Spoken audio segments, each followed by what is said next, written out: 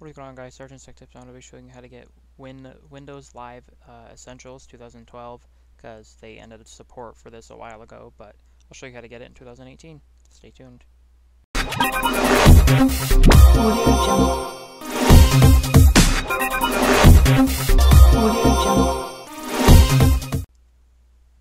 Okay guys, so the first thing you want to do is you're going to want to go to the link in the description below. It's going to take you to this page here. And what you're going to do is you're going to scroll down and you're going to click I'm not a robot. Now for me, I do have to verify. Generally for most people you don't have to verify that you're a robot, so I would just, sometimes you should be able to just click the box and then be on your way. You shouldn't really have to deal with any of this like I am, and then click here to continue. And then you gotta wait 10 seconds to get your link. Doesn't take very long.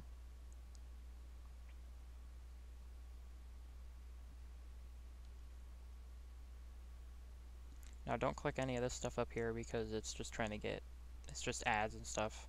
So you're going to actually right click on this, and then when it opens up this page, close it, and then it's going to take you to this page here. You're going to click this installer, and that's going to install it. Now I already have it installed, so you can go ahead and keep that installed.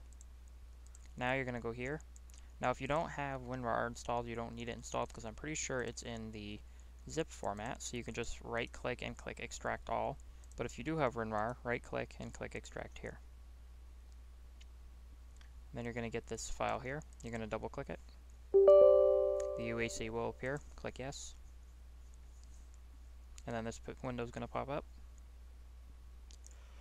Now this is the, you can choose to install which one you want.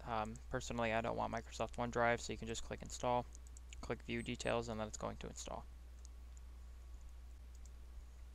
Alrighty, so as you can see, that window just appeared. Just click enter, because I actually thought I wasn't doing the video. I spaced out, sorry guys. This window's going to pop up, click accept. But when that other window pops up, just click enter, or just yes or no, whatever dialog box comes up. You can just close this window here. And if it asks you want to cancel, just click yes. And then this one will pop up too, because these servers are actually down, so you can just close that as well. But now you actually have all the Windows Live Essentials, so we can do Windows Live movie. Oh, maybe it's, sorry, my bad. You just type in Movie Maker, and you should be able to get Movie Maker. No, maybe not. Anyway, it's all the way down here. It's right.